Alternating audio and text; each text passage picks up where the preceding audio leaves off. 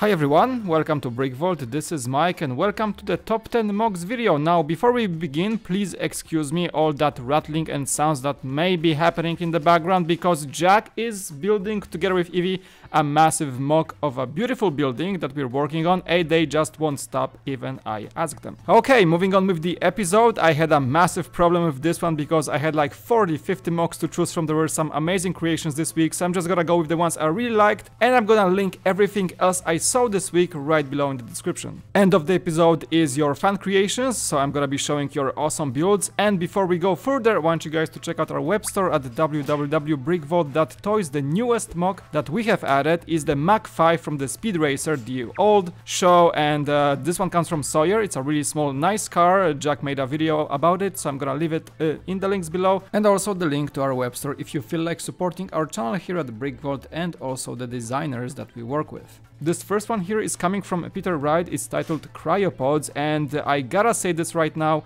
it's one of the most sci-fi builds I've seen for the last couple of weeks. Really cool scene, a really cool vibe. I think it reminds me a lot of the Llyn universe and the way the interiors of those spaceships like the Nostromo looked like, and definitely the praise first comes for the lights in the ceiling. Using some LEDs, he made some really awesome atmosphere, and the build for that main pod powering the two cryopods is just something really of high quality and good Lego building techniques. It just shows how much you can achieve with the lighting in just creating a full-on gray scene. If you look closely, most of these bricks, if not all of them, are just different shades of Lego gray. But yet, this is one of the most striking pictures I've seen this week, and I think this MOC deserves a lot of praise. Next build is coming from Jap Xap, and this is the Long Hao Temple. First thing you notice in this build is the excellent technique for that curved roof. I think he even mentioned in the description that it was a super complicated thing to build, and that was his one of the first attempts to actually make that technique work, but it paid off. It looks amazing, especially with that color combination of purple and gold. It just looks magnificent. Very pleasant to look at, and the lack of symmetry, just showing the temple of one side and some other architectural elements on the other side, works great for me. I like the use of some special golden molds for those dragons. I think those are the old pieces from Ninjago, if I remember correctly. And I like the use of that Ninjago hat for the decoration, along with the curve on one side of the building. Next up, we have Anthony Wilson, one of the most talented builders I know. His MOCs are excellent, check him out. And this one is titled the All-Star Fighter J03. Now you think that you're looking at some sort of just a simple cube with an eye and some sort of an energy source on the top. Looks weird and very otherworldly, but the super clever thing about the cube is that it actually functions. As the video shows, you can just pull it up and this thing becomes hostile. I like how smooth that operation is and how unexpected and sudden that is. I wasn't really expecting this mechanism to be there, so the surprise alone is, I think, what made this MOC jump into this week's list. Continuing with the list, we have a lot of sci-fi builds this week. Well, I like them, so go figure. This one is from the builder named Frost, and the title is Planting the Flag. Now, at first you're looking at some sort of an alien world's surface with different types of transparent bricks and some just rock formations to make it a bit more interesting. It's not that much of an impressive build if you look at it from that perspective, but when you move away, here is where things start unveiling. This is actually a transparent mosaic build of Benny the Spaceman.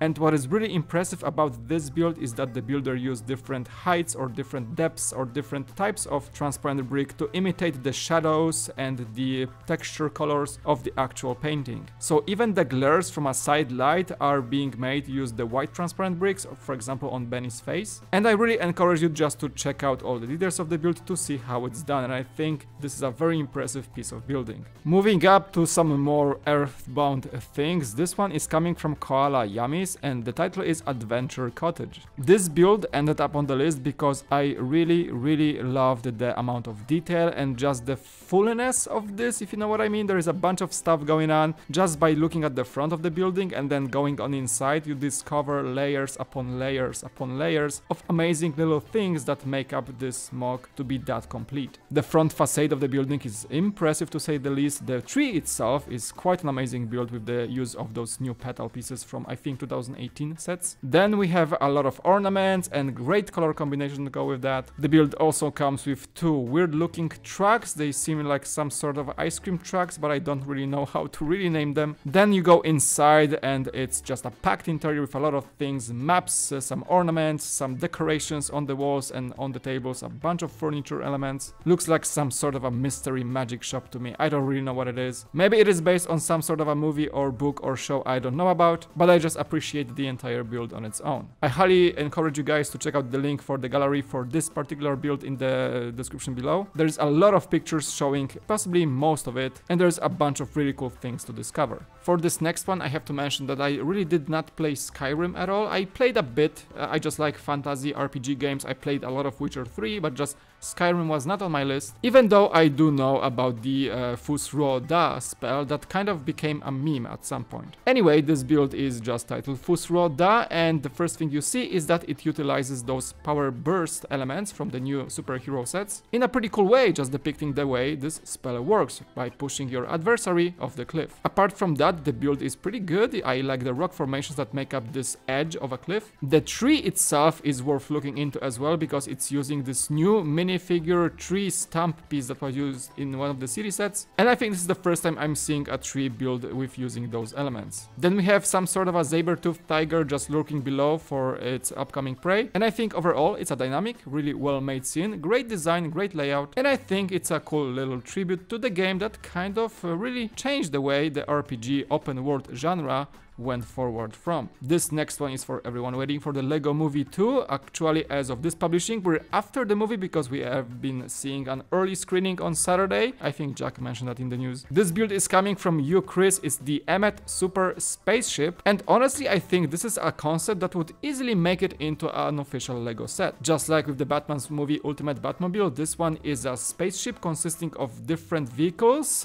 belonging to different characters from the movie. So we have the main spaceship, the construction spaceship from Emmet, and then we have builds for Unikitty and Lucy. There's a Batman sort of spaceship, Benny's of course, I mean he's a spaceman, and then we have a spaceship for Metalbeard. This all connects together and makes up an E, just like in Emmet, and I honestly think that this is a concept Lego should explore, and they actually did in the past quite successfully, so why not? There's a link below to the gallery for this build, and it shows that also every single of these spaceships has some sort of a play feature. I think it's definitely worth checking out. The next two builds actually come from a Bionicle builder, Gamma-Raay. Now, I'm not very much into Bionicle builds. I was way in my dark ages when that theme was on the shelves and also coming off the shelves, but I do appreciate the level of cleverness and actual techniques that you have to actually get a good Bionicle build out. Waitu is an excellent example of some sort of a otherworldly warrior. Great build for that ribcage of his. The entire torso is very well made, plus the color combo of blue and golden pretty much always works. Then we have some armored legs, there is a cape, and a great use of one of the Bionicle faces. I don't really know who that guy is because, again, Dark Ages. And he's wielding some sort of a long staff. I like the way that he also used a door, a big door piece for his shield, and this build is just an excellent example of a Bionicle action figure. The next one could be his pet, Nui Meko, is some sort of a low-laying dragon with lime green scales for his armor. Awesome build for the fierce-looking face, and I wonder why he did not photograph these two guys together, because they would make a great team out of Bionicle pieces. Check out the link below for amazing Bionicle builds from this builder, and also don't forget to give a follow to all the builders from this week that you really like. David Zambito, one of our favorite builders, was also building this week, and he posted the Space Lab. Another great build from him showing a functioning Space Lab. First of all, I like the first perspective shot of that window showing some sort of a Martian surface in the background. A lot of gribbling inside. I like the robots just scurrying around. The one with the water tank just, you know, watering the plants is actually pretty cute. I guess we are dealing with some sort of a greenhouse upon the surface of an alien planet. And honestly, you just have to appreciate the thought process that goes into making these MOCs look so good with the amount of gribbling they have. And David Zambito by far is an expert on that. I got the last two builds for this week's list. I think that's more than 10, but there was just so many.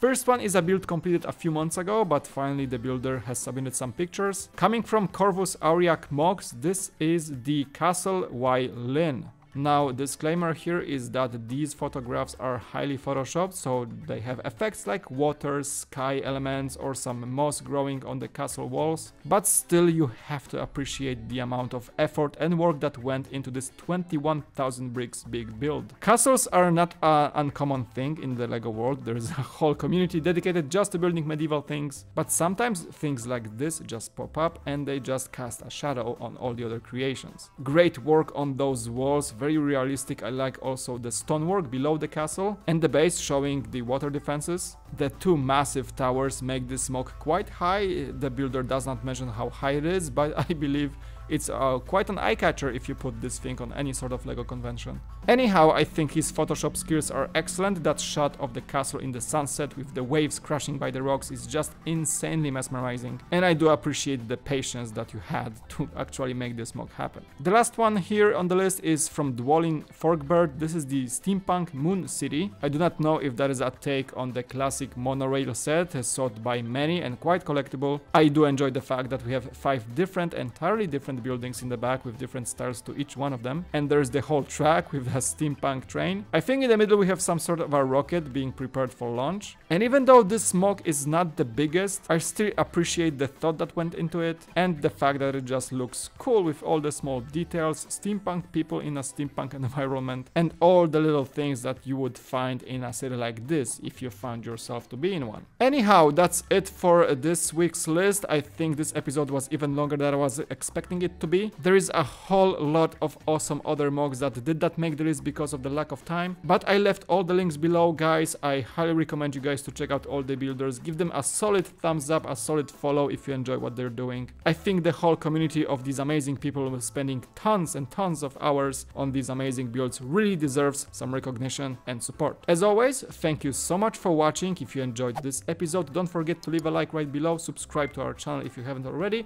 and you can also click the bell button to get notified for every single video of ours. And now it's time to show off your fan creations that you guys are sending. The rules and the email is right below if you want to send more for next week. Here is some awesome music to keep you going, and I hope to see you guys in the next episode. Thank you so much for watching. It was Mike, and I'll see you next time on BrickVault.